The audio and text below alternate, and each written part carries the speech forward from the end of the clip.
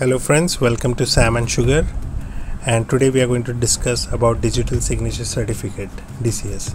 This is a special episode from Sam and Sugar. For DCS related queries, you can always get on the comment section, and if you want to apply for DCS, you can contact on the number given below. So let's quickly head to our slides.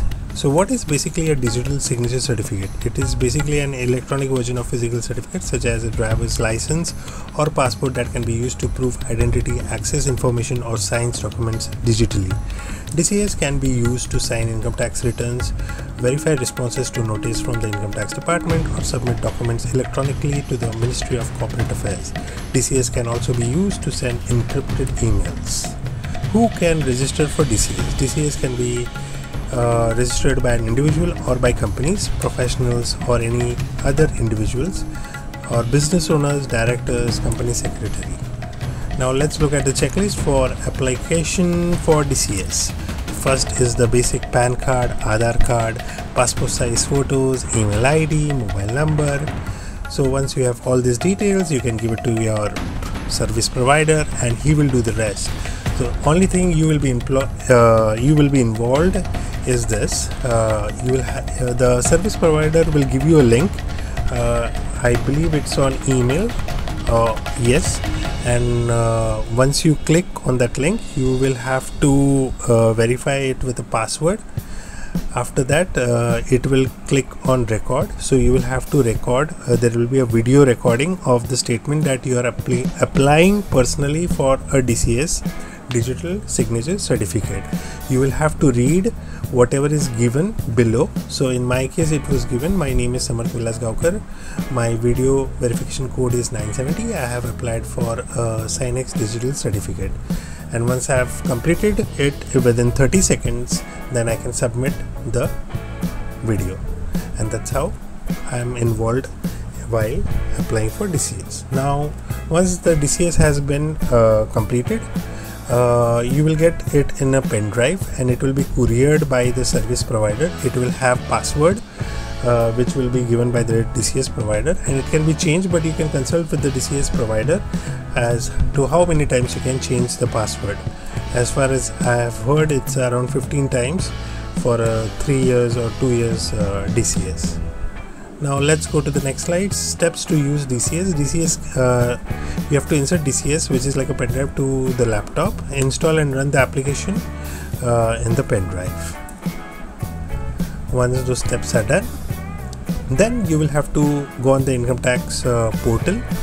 There you will have to click on update contact details as given in the screen, and then you will have to click on register my DCS, and you also have to ensure to download the Signer utility, which is specially given on the income tax website. So based on your applications, like Windows, for me I have selected Windows and I have installed that. Once I have installed that, I have now two desktop icons, as you can see. One is the DSC icon, which is WD Proxy, and the other is Mbridge as per the income tax website. Then I will click on the registered digital certificate as given in the screen, and I'll click on continue. After that, I will have to run the Mbridge utility in the background as shown in the screen, and then I will select the provider, and which is given in the filter.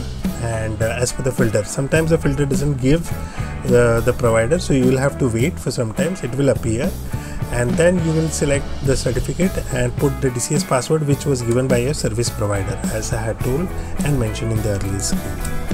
So you can check the details of DCS successful registration on your profile as given in the screen. Congratulations, you have successfully registered your DCS on your income tax portal. As far as individuals are concerned, their job is over here, but for a chartered accountant, their work still continues.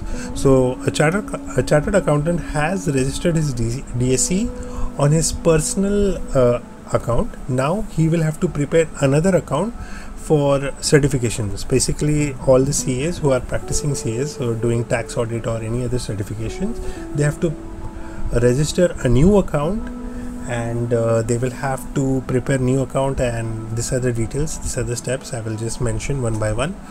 I'll read out. The CA has to follow the steps as given in the earlier slides and register DCS to his personal account. The CA then has to register a new account in the income tax portal as a chartered accountant to accept jobs. Okay, so the CA has to fill in following details for his account creation. So he will have to mention PAN, complete name, date of birth, membership number, enrollment date, and complete contact details. Once all these details have been filled in, he will get a numerical password both on his mobile and his email address. He will have to put both the OTP, and once his OTP has been verified successfully, then he has prepared his account for certifications. Congratulations to all the CAs who have made their account for certification. Now let's go to the steps the taxpayer needs to do. The taxpayer basically needs to appoint a CA. So these are the following steps. He will have to log into his account. He will have to click My CA under Authorized Partner as given in the screen. So steps for appointing CA: he will have to add CA. Then he will have to put the membership number. Of course, the membership number only of those CA who have been already registered on the income tax website. That he has to consult with the CA. Once he has added the CA, then a pop-up will come for confirmation. He will click on confirm. Now you have added your CA to the personal account.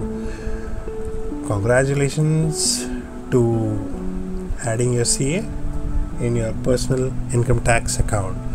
Now your job has not yet been completed yet. Now you have just added CA. Now you will have to assign a job to a CA.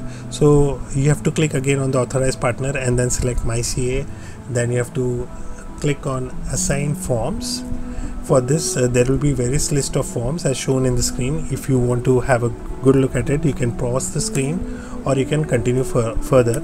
If you need a detailed video on each of these forms, I will make a separate video, but we cannot cover this in this video as it will become very lengthy. So finally we take the example of form 15CB, which is for a certificate for international payments more than 5 lakhs to a non-resident or to a foreign company. I have added myself and I have clicked on submit, and I have added myself for 15CB. Similarly for tax audit, the process is a little different for the taxpayer. They will have to go under e-file income tax forms, and they'll have to click on file income tax forms. Under that they will have to go under the search menu. They will have to write form 3CD. Under that you will have two options, especially the traders who are trading in stock market. They will have to click on this as shown in the screen. Then finally they will have to select the name of the CA as given in the filter. Again, it will be on the basis of the name of the CA that you have added in your account.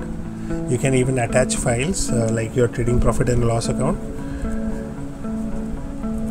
Congratulations, you have added CA to your income tax portal, and you have also assigned a job to the income tax for the CA.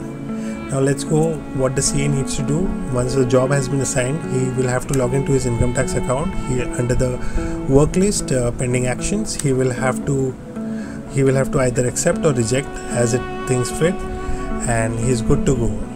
So this is the way the tax audits can be performed. So congratulations to all the CAs for accepting the job of tax audit and the certifications. Now basically what I am saying is the due date is 30th of September, so you still have 1 month of time.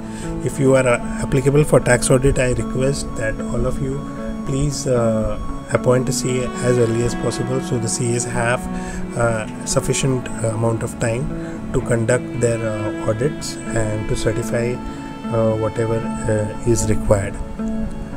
And if you have any further queries, please give on the comment section. I will get back to you instantly, or you can write your email to salmonsugar18@gmail.com. For DCS registration, you can contact on 8454848584.